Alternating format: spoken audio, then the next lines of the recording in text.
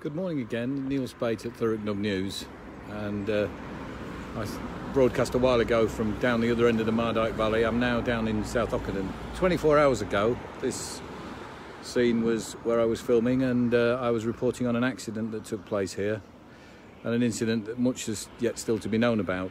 But I had got a bit of stick because I reported on the scene, and everybody's entitled to their own opinion, which is fair enough, but I thought I would square the circle, as it were, and come along this morning and show that not only is the road open, but there is a human price to all these things. And the gentleman that I understand died yesterday, I don't know anything about him other than there are a few tributes. He was a showman.